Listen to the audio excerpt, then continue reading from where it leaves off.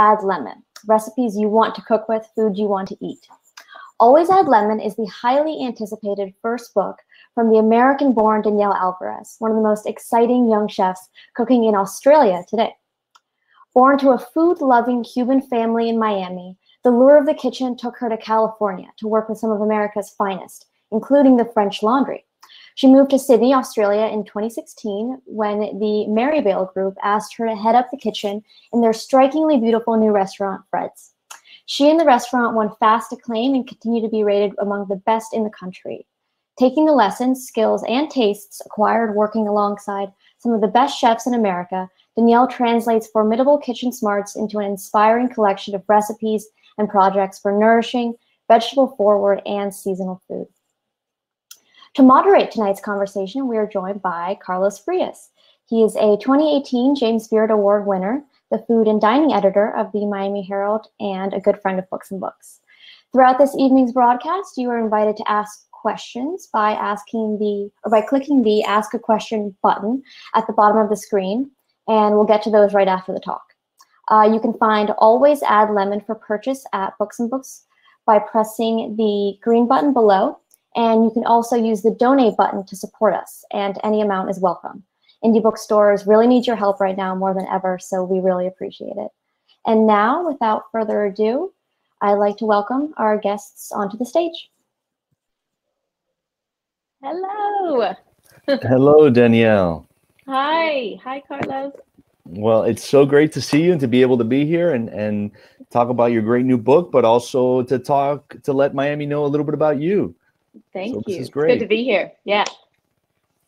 So Danielle, we heard a little bit about you, and we were just chatting before we got started about your background and how most of your career really is based on the West Coast and down under.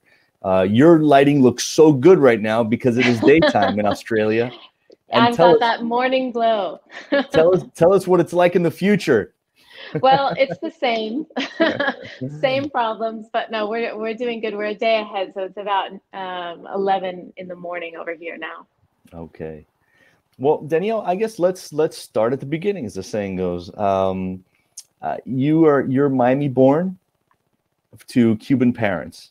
Yep. So tell us a little bit about growing up in what was your Miami experience growing up? Well, I think like a lot of children of Cuban parents, I grew up with a lot of beautiful food around. You too, you get it. But you know, big family. My mom cooked so much. She cooked for the whole family to come over. I had two grandmothers that cooked beautiful food as well. So it was a lot of like family gatherings. We lived in the same house that my whole childhood. I went to school in Coconut Grove, and I just have so many fond memories of growing up in Miami. It was amazing. So tell me about that. Where'd you go to school? I went to Carrollton School of Sacred Heart. Shout out. I hope that anyone from there is watching. All right. But I went there from like kindergarten all the way to 12th grade. So I was there for a really long time. It was an amazing school, a great experience. So you mentioned, was your family in Coconut Grove, or where was your family? No, so my mom is still, my parents are still living near Brickell in like the Rhodes area. So I think they should be watching now. So hello to them. Okay. So they're still in the same house, yeah. So when you're raised in Miami, what are some of the things that you took for granted? What are some of the things that you didn't realize made Miami special until you got out of the Miami bubble, as we like to call it lovingly? Well, I really miss all kinds of Latin culture. I mean, in Sydney, if I hear someone speaking Spanish, my ears just perk up because I hear it so rarely. But I really miss that, like, you know, the energy that, especially Cubans. I mean, I grew up around Cuban people, but now I know Miami's so diverse with so many different Latin cultures. But the energy of that, the flavors that you get in Latin cooking, I probably miss that the most, aside from the people. Sydney, I found interesting. We were talking earlier. I was in Sydney exactly these weeks, this time last year, in that little break between the fires that were such a scary time for you guys. Mm-hmm. What I found that was interesting about Sydney is that it in the same way that Miami is kind of this gateway between Latin America and the rest of the rest of the Americas. I found that Sydney was a little bit of like a gateway to Oceania. You know, kind of like it's like this meeting place of Western and Eastern cultures that I found so interesting. What has that experience been like for you, where it's so different from your background? Well, one of the things that like drew me to cooking in Australia was I knew I was going to get exposed to a lot more Asian ingredients and Asian cooking techniques, and doing it in a country where I spoke the language. So that was really appealing, and it certainly has delivered on that. Like, there's a lot of subtle differences culturally speaking. I mean, it's pretty easy to go from living in the US to living here. It's a great country. But there's a lot of little differences. And whereas like in South Florida, you know, a lot of the restaurants would be like Latin flavored. Here, everyone goes for Thai and Chinese and Japanese and all kinds of food like that. So I've really got to experience a lot of that and taste things that I might have not tasted back home. Well, it's funny because that gets me thinking about the title of your cookbook, Always Add Lemon, which is such a thing that you would grow up specifically in a Cuban household. You know, finding those green Persian limes, right? Yeah. And in, you know, in Thai cooking and in Asian cooking, that acid flavor is so important. Also, tell me a little bit about how you've, you know, connected those two parts of your present day and your background. Yeah, well, actually, I tell a story in the book I have a recipe for a lime curd tart. It's a little bit like a key lime pie, but not exactly. And I remember being a kid and we had a beautiful lime tree in the backyard. And I remember like my mom saying, you know, why don't you go out and get like one lime, bring it back in. And we'd squeeze it all over everything, whether it was like ropa vieja or, you know, any of the stews or anything. And I think that's where my love of that like bright acidity to finish things started. Of course, my cooking professionally led me into cooking that was a bit more Italian or French or, you know, Spanish even. And so lemon is kind of the thing that I turn to more now. But I totally agree with you. I think that's where it all started for me. So tell me about that. Your career in cooking was never really in South Florida. How did you get into cooking? What was the thing that really made you feel like this was going to be the arc of your career? Well, I definitely didn't plan it. I went to the University of Florida and I studied art history. And I thought maybe I'd go into that world. And when I started in that, I kind of quickly realized that it wasn't exactly what I wanted to do. I missed doing something with my hands. I was always thinking about cooking on my days off, on my nights off. And I thought, you know, it was really on a whim because no one in my family ever worked in hospitality professionally. So I enrolled in culinary school in South Florida. And then I applied for an internship at the French Laundry, which is, you know, as you know, really world-renowned restaurant. So I could not believe when they said yes to me. And so it's like applying. It's like applying for Harvard, basically. Once you graduate, yeah. It's applying for Harvard graduate school, basically. It's applying to Harvard with having terrible grades. So I had no experience. Anyways, they gave me a shot though, right? Like it's an unpaid internship. So I went and I did that for several months and then ended up getting a job there and stayed for close to 2 years. And that was an incredibly formative time for me. Like I realized that I didn't really want to work in that style of kitchen. The food that I was more drawn to was a little bit more, how would you say, like soulful. But I got the experience there of, you know, working in a professional kitchen, number one, but seeing where fresh produce grew, like right across the street from the restaurant. They had an incredible garden. There were lots of different farms in the Napa Valley that supplied the restaurant. And you could really taste and see the difference. And I loved getting to meet all those different people and to see where the food that we were cooking and eating was coming from. So that kind of really was the start of it for me. So I'm curious because I'm also a University of Florida grad.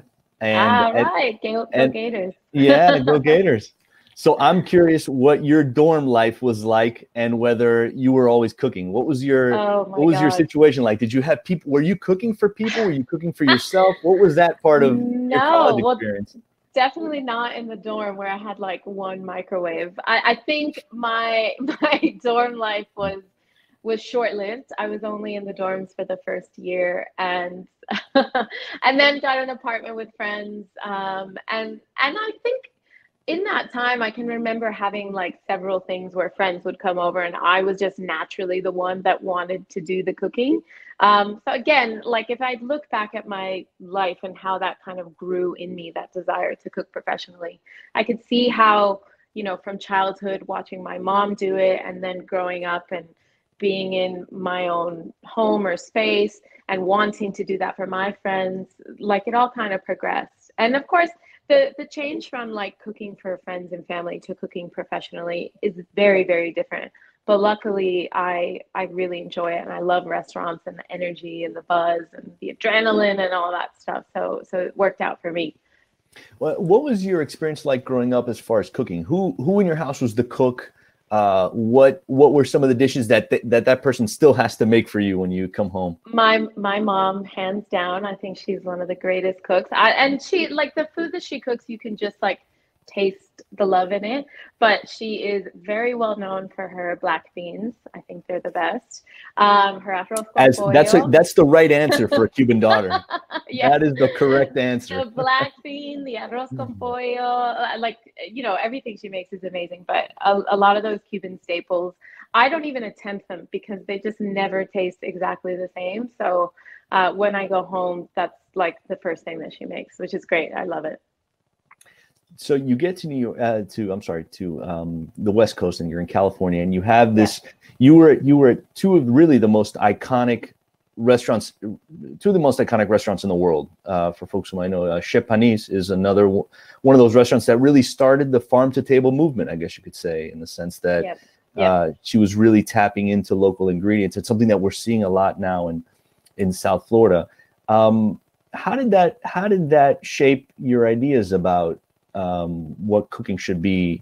Because it sounds like you found something there that you didn't quite mesh with what you wanted to continue doing. I French think laundry. Chez Panisse really just connected all the dots for me. And as you say, like it is, world renowned. Chez Panisse is almost 50 years old, so it's been around for a long time. And Alice Waters, the owner and founder, she was an inspiration to me. I mean, being a woman, obviously, but the whole community of people that surround that restaurant was really impressive. Like she had a philosophy around not just hiring chefs. She wanted to employ artists and thinkers and intellectuals and people that had a point of view on certain things. So that restaurant was incredibly exciting for me to be in. We cook something different every day. It was absolutely the best produce that you'd find anywhere, really, but especially in Northern California. And that's like, the center of where a lot of our produce, or the produce in the US, comes from. So we got to use the most incredible product. I've worked with great people, like some of the nicest people I've ever worked with. And they all knew how to cook beautiful, delicious food that was, was fresh. I learned about vegetables and fruits and vegetables in a way that I'd never experienced. Like, I'm so happy to hear that Miami has a bit more of that. But when I was young, like a farmer's market was rare. And, using all these different vegetables that I was exposed to, I had really never seen them before. I didn't know how to cook with them. So I learned a lot. I learned a lot quickly. And it's totally formed who I am as a chef moving on from that. What was give us an example of coming across a vegetable that you had no experience with? Well, I mean, something simple, just even like greens, Swiss chard, rainbow chard, all those kinds of things. In a Cuban family, greens are the equivalent of a Boston lettuce salad, basically. Yeah, ice spring lettuce with some slices of tomato and maybe some carrots in there. I actually said that in the book because that was my idea of a salad. And then when I got to Chez Panisse and we would talk about the salads, and of course I'd been in California a few years, so I'd started to kind of evolve my thinking. But, the salads were like, some blanched green beans with freshly shelled borlotti beans, which, you know, a girl who grew up eating dried beans all her life, to see a fresh bean in the pod was really, it was really interesting for me. And I loved how it cooked differently and how it tasted differently. And yeah, so something like greens, for example, how you could just saute it down and mix it into a pasta, like that was all stuff that was really new to me. And, you know, now I think, oh my God, I cook like that all the time. But at the time it was really amazing for me to see all that. It's funny because you mentioned that your food is vegetable forward, is something that the moderator kind of introduced, and the idea of a vegetable forward eating Cuban girl from Miami is it's not something that doesn't make sense. All right, nowadays things are changing that way, but yeah.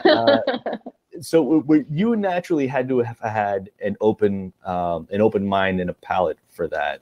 What do you think was the reason behind that? Like, why? Because, you know, a lot of kids just eat their Cuban staples. What helped you? No, totally. And I don't think I was an adventurous eater as a kid. I mean, I'm sure my mom would say that we weren't. We were basic. We ate what we liked.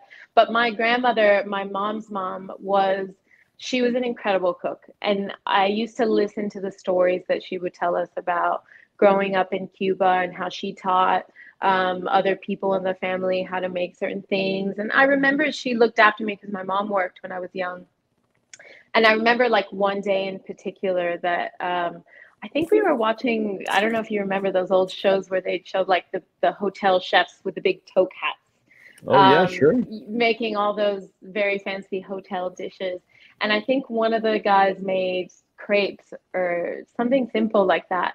And the show ended and she was like, well, let's go make them. And I was like, what do you mean? Like, you can make that? I was like, only chefs can make that. And she just whipped it up and it was delicious. And she, you know, I think she always cooked incredible Cuban food, but she could always throw in these like classic French dishes, which I think was very much the style of like what you cooked in Cuba at that time. So I was so impressed by her. I think looking back on it, that definitely opened my eyes up to other possibilities, even if I wasn't eating that way as a kid at the time.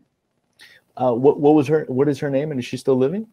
Her name is Aida Camafreita. No, she's not. She passed away a couple of years ago. But there's a photo of her in the book, a really beautiful photo of her. I think my mom said it was her quinceañera photo. Anyway, she's gorgeous. And so that must be an interesting thing, because not every kid had that experience where you have the one person in your family, not just that cooks, but that is adventurous about the cooking. You know, the saying, hey, we can make X, Y, Z. I mean, I don't think a lot of Cuban households had French crepes, you know, on a random I know. Sunday. Well, I mean, I think I really respected her for that, and I loved it. And funnily enough, I think I saw my mom as I grew up also doing the same thing. You know, when we were young, everyone was busy. She was working, 3 kids. Like, it was just about getting dinner on the table. But then as we got older, you know, she started to cook a few more different things, and everything tasted amazing. So obviously she's a natural talent. I'm seeing here a comment that the Paloma sisters were fierce in the kitchen. That's from my cousin. So that's my grandmother. She's Aida Palomo is her maiden name. And then my cousin Tina's grandmother was her sister. So it was 5 sisters, and they all knew how to cook. And my grandmother was the youngest one of them all. So I think she was also extra feisty, my grandmother. I remember her as. And so you come from this background, and you were telling your folks worked a lot. What did your parents do for a living? My dad's a banker and still working to this day, although I tell him he's got to stop. Daddy, you have to retire. And my mom is not working now, but she had office jobs growing up, and still has worked on and off for the past several years. I think she likes to keep busy. I think this time being at home for everyone has been driving them all a bit crazy. Yeah, I can imagine. So did your grandmother grow up in your household with you? No, she didn't. No. So we grew up, my parents, my sister and my brother, and my grandparents lived close by. So this is like the other way of not living totally together, but my grandparents were like 5 blocks that way. My dad's parents were 5 blocks in the other direction. So everyone was really, really close, although not living in the Junto same pero house. no revuelto is the saying. Yeah, that's good. That's good.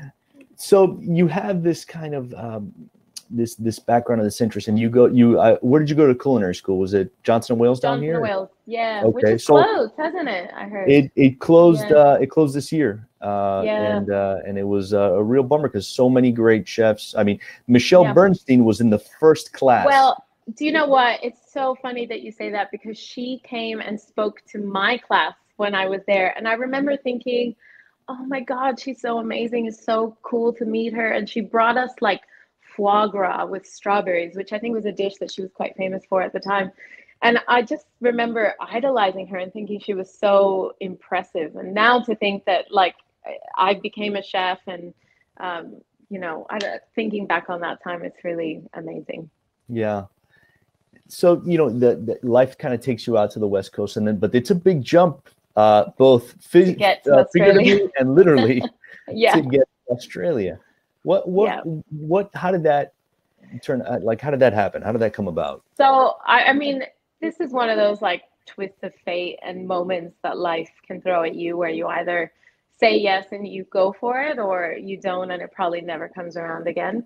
I was leaving California. I had a friend who was an Australian guy but worked with me at Chez Panisse. He was sort of Alice's right-hand man. And I came here for vacation and I loved Sydney. I thought the food scene was amazing. And I thought, I really want to get back here, but I never made like a plan to move here or anything. I kind of, you can imagine the fear I had telling my Cuban parents that I wanted to move to Australia. That was like, what? But he put me in touch with a company called Maryvale, which owns the restaurant that I now operate in Sydney. And he said they're looking for someone to head up a restaurant and be a part of the design process and really build the concept with food the style of Chez Panisse. And it was just happened to be at a time where I was ready to say yes to things. And I came out and I really loved the team. They really understood what I was saying. And I loved that, they build beautiful restaurants. If you've seen photos of Fred's, I think it is one of the most beautiful restaurants in the world. I feel really lucky that I get to cook there every day. So then I made the big jump and I moved over, and it took about 2 years for it to actually open. But in that time, I got to connect with different farms in Sydney, because you come to a country like this, a foreign country, you have to start from zero in terms of building those relationships with the farmers that are going to supply the restaurant. A lot of these people, you can't just, rock up and say, hey, will you sell to me? You have to like earn their trust. They have to respect you. They have to know that you're going to do justice to what they've worked so hard to grow. So that 2 years was really important in forming a lot of those relationships. And then we opened 4 years ago. So you had so what you're saying is you didn't have a lot going on, so you decided to write a cookbook. Yeah, I was basically doing nothing. No, yeah. So, and we should show the cookbook, which y'all can see over there. Too, it's Always Add Lemon. It's a beautiful. Yes. It's actually a beautiful book with some just like really beautiful photography. The video doesn't do it justice, but So tell me about, so you were at that restaurant for 4 years and you have all these kind of major stepping stone experiences. Yeah.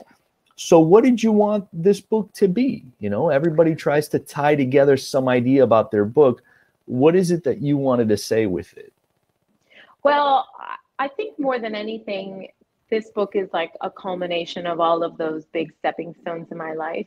There's a few little hints of my childhood and some of those flavors.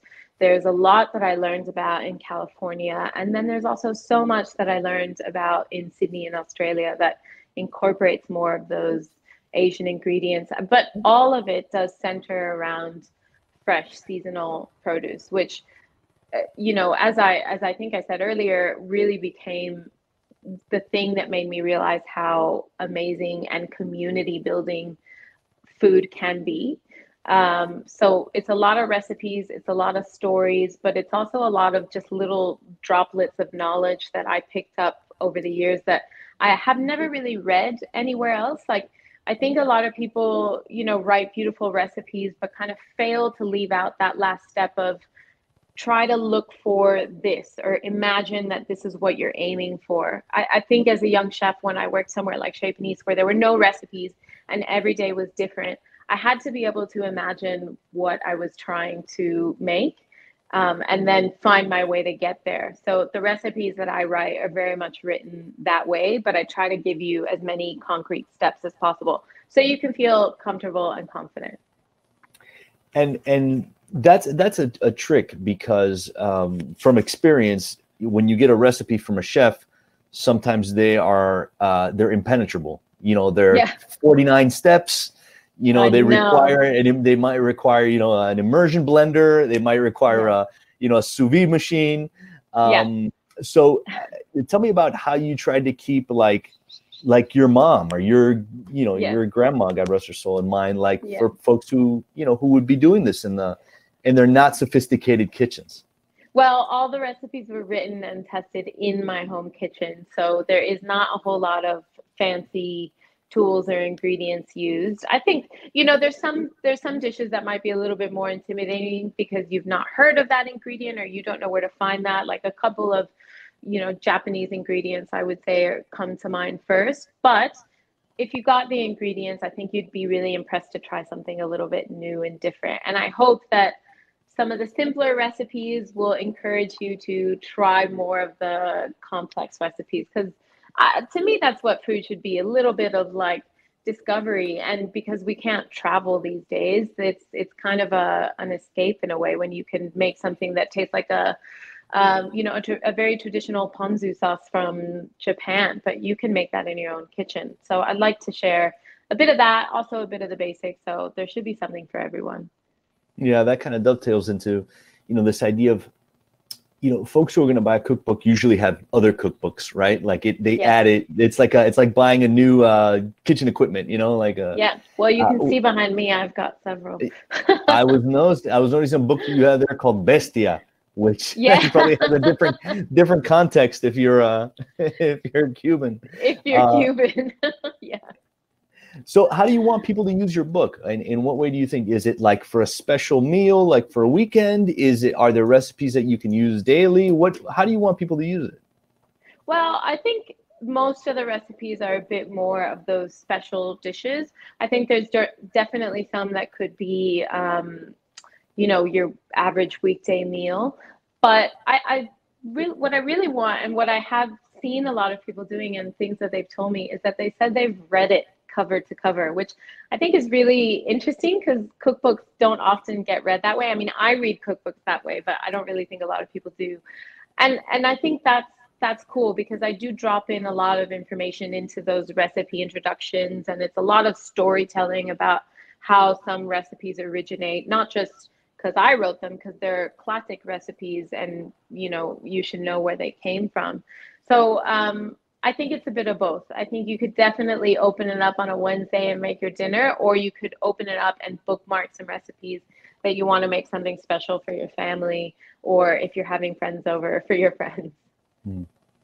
I'm also curious about those intros because, we as a society have gotten so used to going to a handful of resources. I know I do, on a handful of resources all on the internet, whether it's, New York Times Cooking, or, you're looking for a quick recipe, like what is it that goes into an aioli, which you go into like some basics, and aioli being one of the basics. And I'm wondering, why was it important for you to have to give context in these recipes? Like I said, people get used to just scrolling down past the narrative to just like, all right, what is the thing that I need? Just get to the meat of it. Yeah. But the context is important, I would imagine. I'm curious to hear your thoughts. I mean, I think that's where like a lot of the things that I do are definitely based on classic things. And I think it's about respect for those traditions and those cultures to really understand how they were born, how they were always designed to be eaten or cooked or whatever. And then from there, you can go off and tweak and whatever. But to me, that's part of the joy of cooking is learning about different cultures, learning about how different people do things, because it can teach you something, not just about cooking, but about life, I think. There's something that you said that I think goes into that is when you're creating a dish for the first time, you have to have an idea for how you want it to turn out. And I think that those introductions help you understand what you're shooting for, not just physically to look at, but the flavors you're going for, the emotions it's supposed to elicit, the smells that are supposed to be coming out at which time in the kitchen, you know? Yeah. Well, I mean, that's it, right? Like you don't really, sometimes you read these titles for these recipes and you have no idea what it's going to taste like. So I try to put in like some little bits of information that'll give you more of that idea. Like, for example, I think I have a recipe for like a spaghetti with cauliflower and pine nuts and currants, which is a very Sicilian thing to do, to combine kind of like sweet and sour onions and pine nuts and currants, so that all those things mix together. But if you've never eaten something like that, it might sound really strange to you. So I talk a little bit about where that tradition comes from and how delicious all of that could be, because it's one of my favorite flavor combinations. Tell me about the look on your face, on your mom or dad's face, when you made a dish like that, whether they visited Sydney or whether it was when you were here. What was the reaction? Well, they probably say, oh, well, you know, Cubans do that too. We put raisins in the picadillo, which is basically the same thing. So, no, they're funny. I think currants, picadillo, you know, I can see it. It's the same. It's the same. They got it from the Cubans. They're very, they love a lot of my cooking, especially my pasta. So it's one of the things that I get requested the most when I go home. Actually, recently, my mom was calling me to walk her through carbonara, which she was on the phone with me while we were making it, and I kept saying, like, put the phone down, you need both your hands. But she says it wasn't the same as when I made it last time I was home, but you know, it never is. But anyways, we try. Well, that's good. You got to get one of those little video screens so that you can That's both right. have your hands free. Yeah, that's right. So tell me a little bit about you know, you want folks to use this as a special meal type of cookbook, but you have some basics in there that I think are worth talking about. Which you have. Tell me about some of your favorite recipes in the book, stuff that really exudes something that you've learned, and even maybe something that even you like making that you're really glad is in there. Well, I talk a lot about pastry. So a flaky pastry, I think that you can make beautiful, like open-faced rustic galettes on. It's something that I'm kind of known for here in Sydney. We do them at the restaurant really often, and people just rave about the pastry. So I try to teach you all how to do that through the book. It's a little tricky. It's hard to put into words sometimes, the feeling of all of the intricacies of making a really beautiful dough. But I do think that's one worth attempting, because it's literally a base for anything. Like, you can make it savory, you can make it sweet, you can use any fruit, you can use any vegetables pretty much. And then have that as something, a really beautiful lunch, or as part of a dinner buffet or something like that.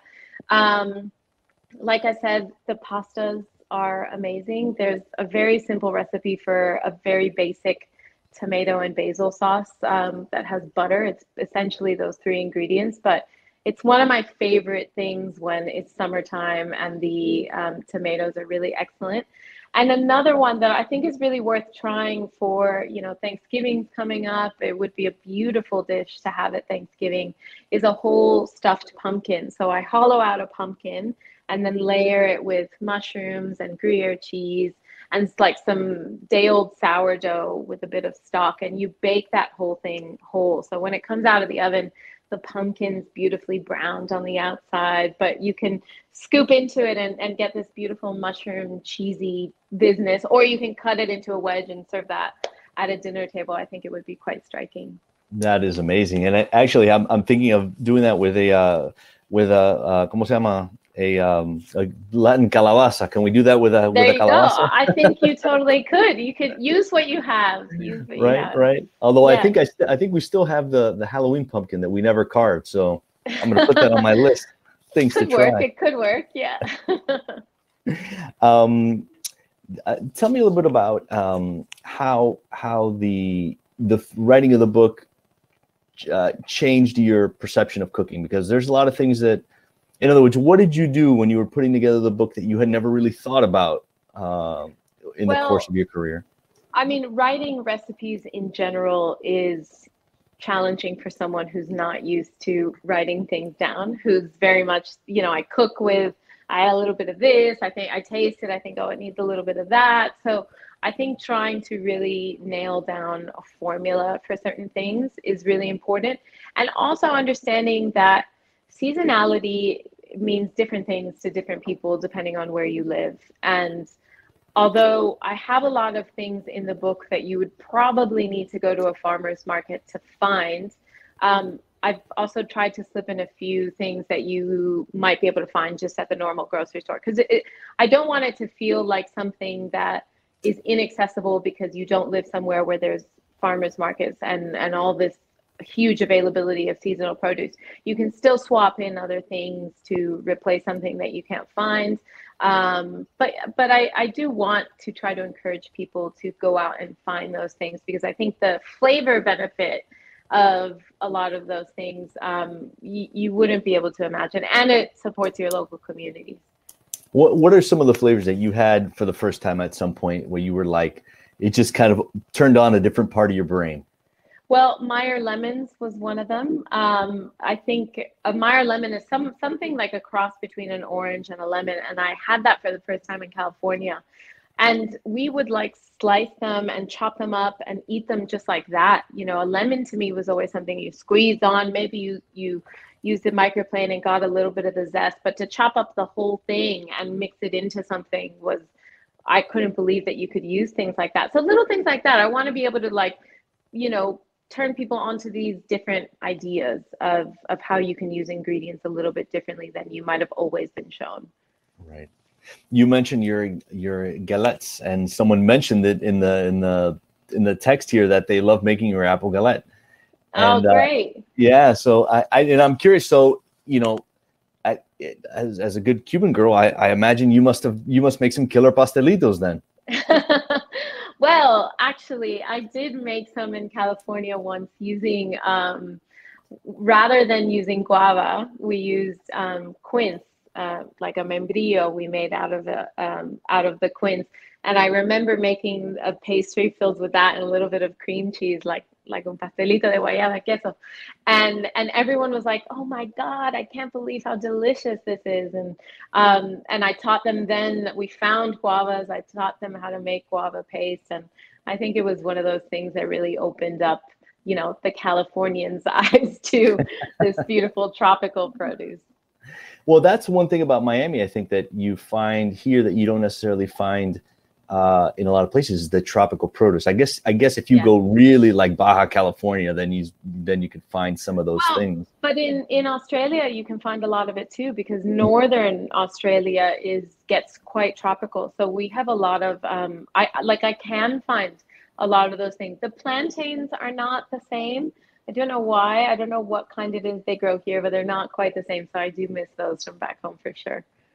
Is there something that you still make that when you have a hankering for home, something that you make that is totally out of the chefy ballpark, that is just like? Well, I do make picadillo on occasion, and it's so funny because I think as a kid, like, picadillo was the thing that every time it came around, it was like, oh, this again. But now I love it. I gotta have it. Like at least once a month, I think I make a picadillo. I've tried making my mom's black beans, but the beans that I get here are not the same, and it's just never tastes right. So I've given up on that. All right, so picadillo is like meatloaf, is like a ragu, is right, like in every household it's different. So tell us your picadillo. Tell us what goes into it. So I do the classic sofrito. I do the onions, the peppers, the tomato, a little bit of white wine. You know, my mom would always use the vino seco, that Yes, terrible wine. yes, the Yeah, terrible vino seco. terrible. So anyways, I use white wine, but then I do the ground beef, and honestly, sometimes I use pork, just depending on what I have. But I add a little bit of like a beef stock, and I add some spices. So I do put in like the cumin, I put in a little bit of cinnamon, and let that just simmer down. And then at the end, I will add in like some little raisins, some olives, because I love that. And always over white rice, has to be white rice. All right, absolutely. Yeah. So like you're pro raisin. Yeah, I'm pro raisin. I don't think I was as a kid, but I've been converted, and I'm pro raisin. See, I have this argument all the time. If you don't add raisins to your picadillo, what are you even doing? You're making a chili, basically. Like, I know it's a chili. It's not anything special, right? Now that's how I feel about it. But I don't think I said that when I was a kid. I think as a kid, my mom would like pick them out for us and put them in hers and my dad's. Yeah, I hear you. I gotta make mine with the raisins, and I tell the kid, look, you don't like them, you can pick them out. That's that's the deal. Going in.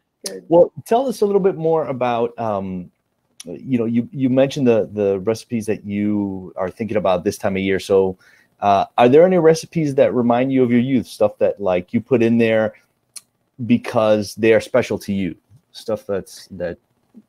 Well, I think that idea of sofrito and the smell of that is something that can like instantly take me back to being a kid standing next to my mom in the kitchen. So there is a recipe for like a corn, it almost tastes like tamal en cazuela, but it's using fresh corn. So I make a sofrito base and I add in some corn fresh off the cob, which in summer is so gorgeous and sweet. And then I just blend up a little bit like in a food processor and add it back into the other half. And it just makes the most delicious like base for something like seared scallops or cooked prawns or shrimp, or something like that. And that is one of those flavors that is just like takes me back to being a kid. Right. There's some questions here already on the board, so I want to ask some of them. I see. How is the cuisine in Australia influenced your own cooking? That's Caroline that asked that question. Oh, so much. I would say that because I am try to be such a champion of local produce, you really have to be able to connect with what's here. So the seafood here is absolutely amazing. And Sydney, luckily, is the center for a lot of the seafood industry. So we get things here that, I've never seen anywhere else, like incredible crabs, all kinds of different fin fish. So I've really had to learn a lot about cooking and preparing seafood in a way that I didn't in the US. But aside from that, a lot of the fruit and veg is the same. So I've really been able to like use that as my base, and then from there start incorporating a lot of the more native ingredients as well, which can be really interesting to use because they just add these flavors that you've never tried before. A lot of like the indigenous Australian culture uses those ingredients as part of their cuisine, and now luckily they're more available to chefs, so we can start integrating that into the restaurant food. Give me an example of that. What are some of those ingredients and or dishes that you're making that are typical indigenous food? So there's one ingredient in particular called wattle seed, which is it has such an interesting flavor. It tastes like coffee and chocolate, but it's really, really hard. So we crack that, and when you mix that into an ice cream, and it's a wattle seed flavored ice cream, it goes great with chocolate, obviously. Other things like lemon aspen, it's not a lemon, it's like a little bud of a flower, but it has a very, very intense citrus flavor. So we've used that for marinating and curing fish. I think we've also used it in pastry as well. But a lot of these things, you only need like a little bit of it because it can really take things over. They're just so strong and powerful. So that's been really cool for me to be able to learn while cooking over here. That reminds me of this one of those chef's table shows where a guy added these, I want to say it was in Peru, added these toasted ants that when you add have a lemony flavor to them. Acidity. Yeah, they use green ants here in a lot of cooking. I mean, that's not something that we do at Fred's, but a lot of restaurants do. And I have had green ant flavored gin. That is something that is made over here. And I would have it. I would have that. It's good. The gin is good. There's a lot of things that I probably am not quite daring enough to do, but I'll have the green ant gin. All right. Well, wait. What's still on your to-do list? On your how to become an Australian list? What's on your list? You're not a true Australian yet, unless you have. Probably I should take up surfing if I wanted to be a true Australian, but I'm pretty scared. I mean, I don't know. The ocean is a lot rougher out here. It's not like, we used to go to the beach in Key Biscayne where the water was, totally flat. So I go in the water here and A, it's freezing, and B, there's always sharks around. So I'm a little bit hesitant for that one. There's the beaches are a lot like California Pacific beaches, where they're ice cold and very rough and very big. And there's a place on, I want to say, is it Bondi Beach, that's like a pool that uses ocean water. So and people go swimming in this ice cold. They do laps in this ice. A rock pool, and that's a very Australian thing. All of these beaches that have like a cove, they'll carve out pools into the rock on the side, and then the current fills the pool.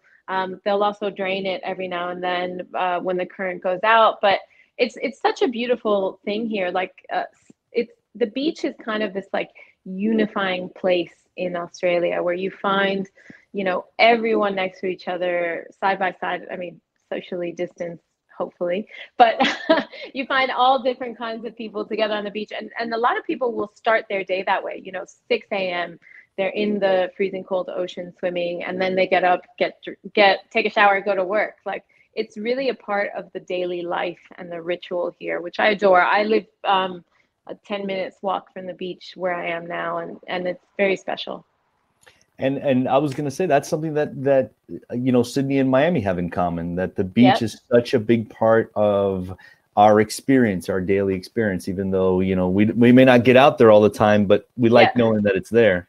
That's right. I mean, the connection to water and to the ocean is one of those things that I didn't really realize about Australia when I came. I probably still had a little bit of that like very misplaced Crocodile Dundee idea of what this country really was, what the heart and soul of this country was. But, most of the country is not populated except for along the coast. And there's some of the most beautiful beaches in the world. Like you can go to these incredible beaches not far out of major cities and be the only person there, which is really wild. Talk to me a little bit about the difference in seafood, because I remember one of the things that stood out to me is my first day in Sydney. We went over to that big fish market. That's the Sydney fish market. And the uni is like it's like shrimp cheap. It's like dirt cheap. Yeah. Because they're just coming in on huge boats. The uni is. The lobster is not. The lobster is very expensive. But right. There's all kinds of different crabs as well. Like we have something called a mud crab, which there's a photo of that in the book, which is, the Australians call them muddies, which is a very bad name for them. They're very sweet and delicious. But their accent makes it sound better. Got to have the muddies. Okay, exactly. So many prawns, different kinds of prawns. They do call them prawns here, but they're so delicious.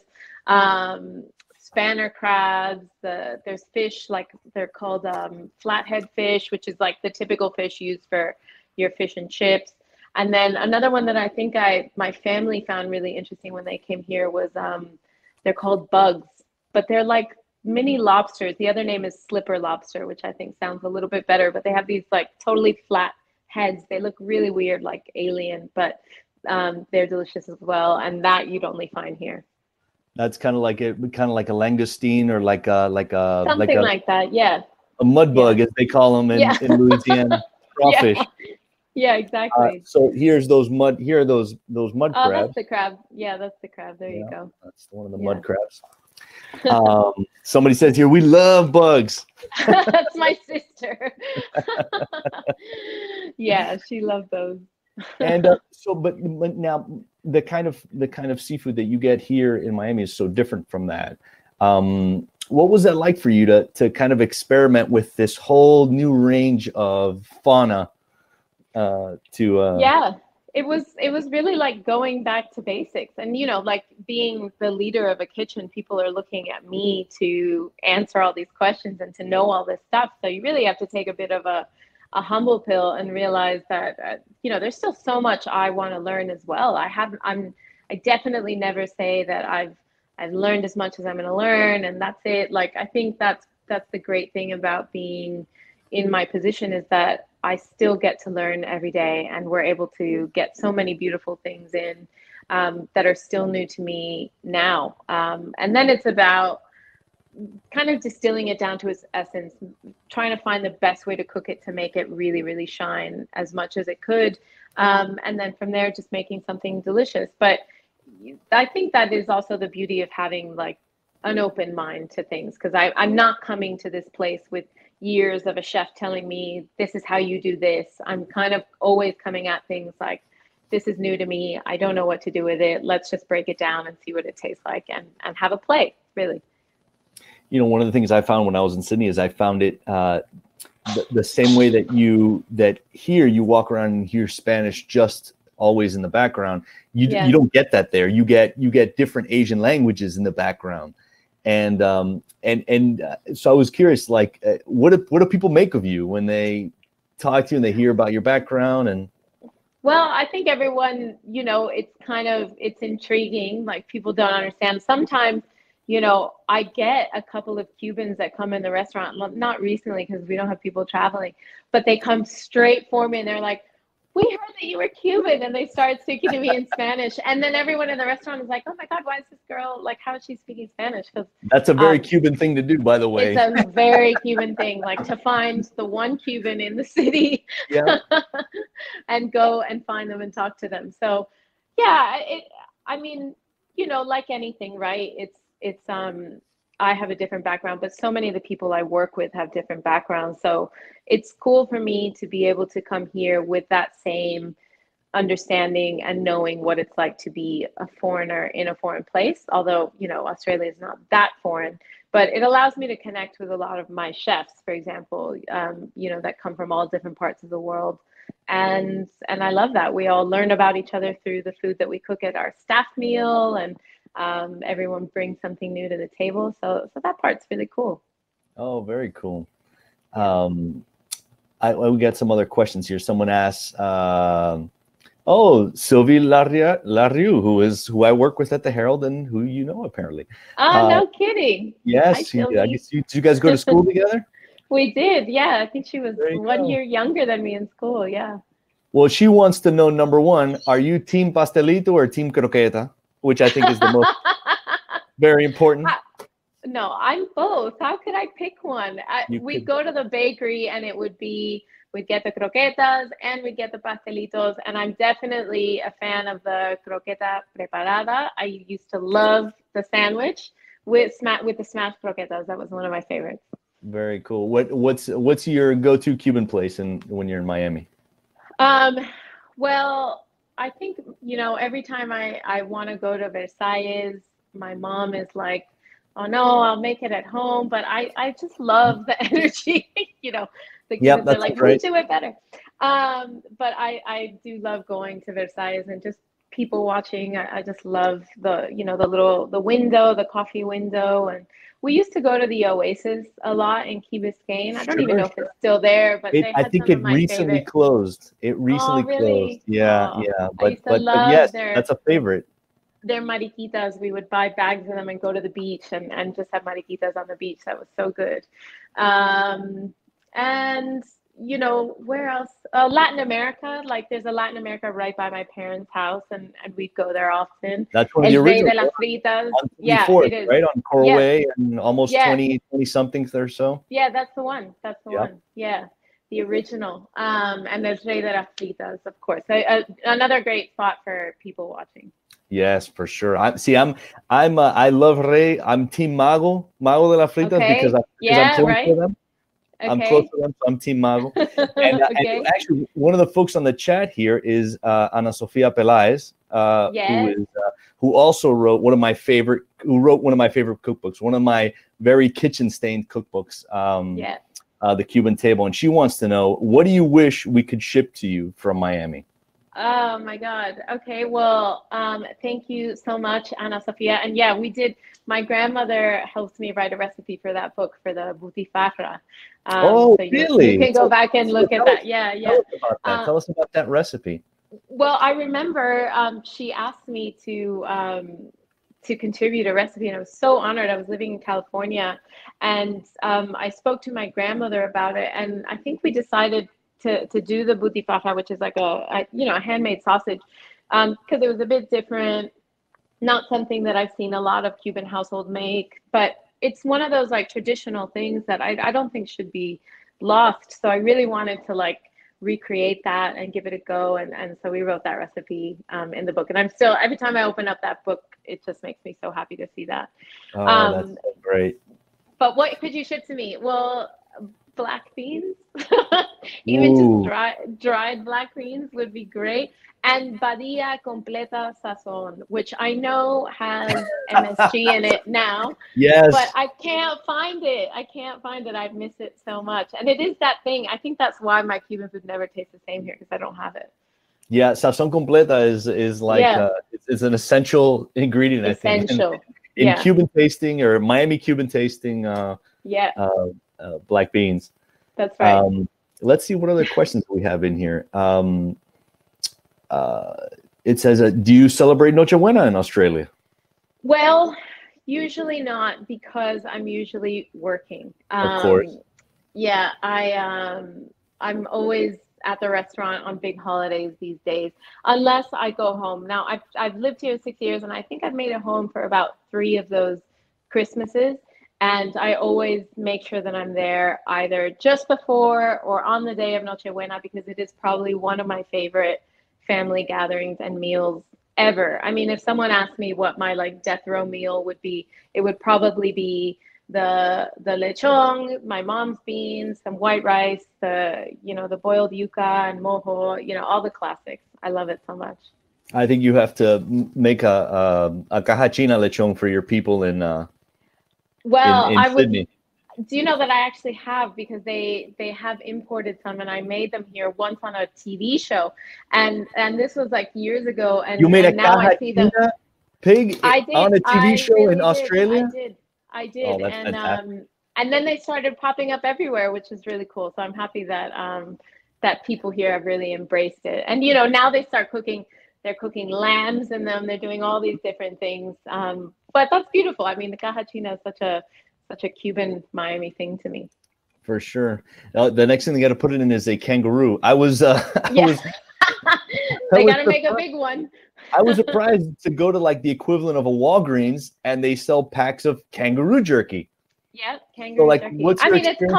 It's common. What's your experience with cooking kangaroo? Well, I actually made kangaroo empanadas once for like some big festival or something that they asked me to cook. Amazing. That sounds amazing. Yeah, and it was, they were good. People really loved them. Of course they were good. Once you add in all the seasoning and stuff, you couldn't probably tell the difference between that and beef. But that and wallaby, which are just like smaller kangaroos, like those animals are, they really recommend that more people eat them, because they can be seen as quite a pest. So it's part of like the culling process means, it's not just going to waste, but you can turn it into food. And people love it. Yeah. Yeah, that's I was surprised by that, how kangaroos, like they outnumber people in Australia, something like 10-1, something like that. It's wild. Yeah, it's wild. They're everywhere. Like, when my family came here several years ago, we did a little bit of a road trip, and my niece and my nephew, who I hope are watching, Charlie and Mia, one of the first things we saw when turning outside of the airport in the car was a roadkill kangaroo. And we were so horrified. Like these poor kids, that was like their first visual on a live kangaroo. But luckily when we got to our destination, they saw lots of beautiful ones hopping around in the background. So it was okay. Oh, well, now we know what we'll be talking about in therapy in a few years. Yeah, exactly. Yeah. Let's see, what other questions do we have here? And folks can feel free to chime in. With Thanksgiving around the corner, what's your favorite way to prepare a turkey, and what sides are non-negotiable on your table? Well, sadly, Thanksgiving is not celebrated in Australia, and that makes me really unhappy because I do love Thanksgiving in the States. But roasting the turkey, I do really love brining turkey. I don't go to that trouble with chickens or really any other poultry, but because of the size of them and the nature of the turkey breast always getting dry no matter what you do cooking it whole, brining is pretty essential. And then just a simple roast in the oven. But I like to put a bit of time into making a beautiful gravy, which is totally essential. So I'll take the turkey neck. I'll even ask the butcher for like excess turkey wings, and I'll brown them off and make a beautiful stock with that, and then strain it. And then in the same pan that I've taken the turkey off of, I just remove all the vegetables or any aromatics that I've had in there, and put some butter and some flour to make a little roux, pick up all the little bits from the pan, and then slowly add in some of that turkey stock, and then let it bubble and thicken, and then just strain it and serve it with a turkey. That is essential. What other essentials do I love? What sides do you love? Because sometimes Cuban Thanksgiving can bring in stuff that's not traditionally there. But what stuff do you love? I don't love the whole like Cuban, like throwing in the rice and the black beans with the turkey. I do like the traditional, more American sides. I love like a spinach or a greens gratin. So kind of same thing. You make a little bit of a roux and then add in milk, and then garlic and onions and things like that, and then some spinach leaves or some rainbow chard or something like that.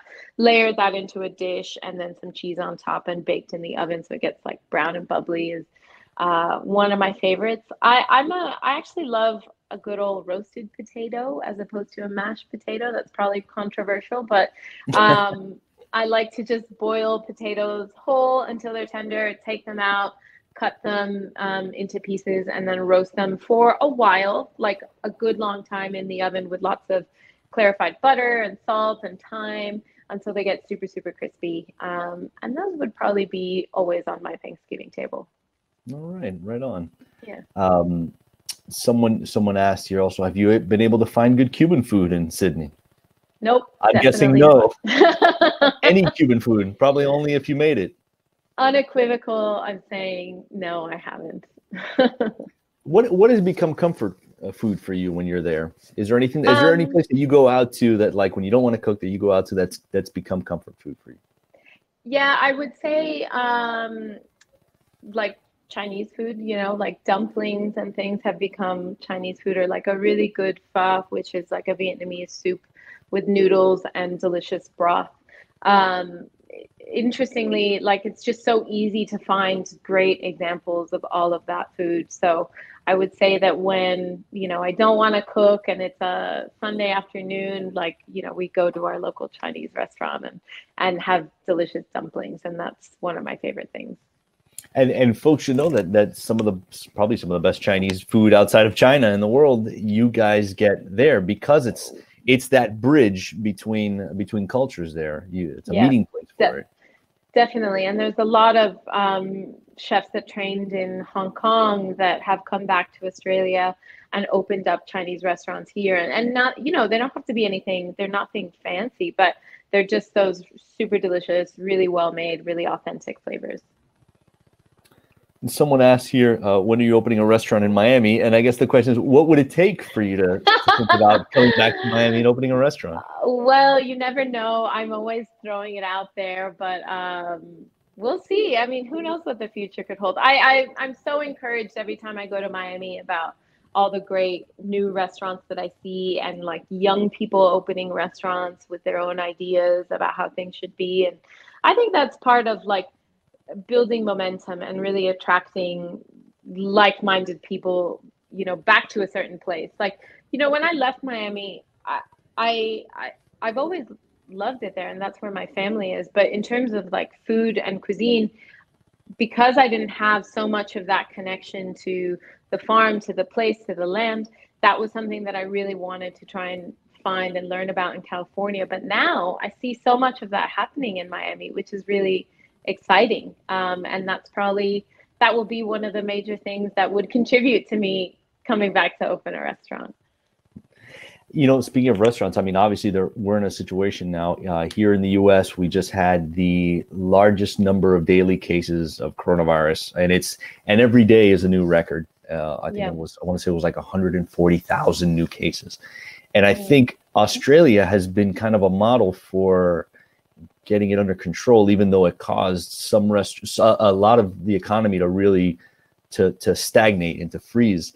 But you guys had something like 7 cases. Like, it's been. But what's that been like for you, running a restaurant with that situation? You know? I feel really fortunate to have been here working in a restaurant during this time, because I do think that we've been really, really lucky. But I think everyone has had to be a lot more adaptable in this time. You know, you've had to space out your tables differently. We take everyone's name at the front door, and it's all part of like contact tracing. So it has not been too bad here. So I feel really fortunate. But even then, we still had to do things a lot differently. We did close for about 3 months and then shifted to doing food at home, which was interesting. I was, to be honest, happy to have a bit of a slowdown, because I've been just kind of at a furious pace for the last several years. So I didn't mind that as much, but it still I can imagine have been super isolating for a lot of people. So I'm thankful that it wasn't as bad here, and you know, we've been able to bring back a bit of normalcy, and I just hope that it stays that way. That's great. Tell me about some of the home delivery. What did you guys do over there? Or the home cooking? How did that play out? We did a lot of food that was like from the restaurant. So the group that owns Fred's has lots of different restaurants, and they each kind of produce their own like kit. So these were dishes that you would take and finish cooking at home. And we would change the menu like every couple of weeks to give people a little more interest. But, you know, I was doing like cannelloni filled with pumpkin and sage when it was a bit colder. You know, right now we're still doing it actually. So that's continued to be something that people really want. But fresh made pastas with beautiful pasta sauces that get delivered to your door, and, you know, you just cook up the pasta, finish it at home. So I think a lot of people still are not going out quite as much, especially some people in the more like vulnerable categories. So that's a really great option for people that aren't dining out these days in Australia.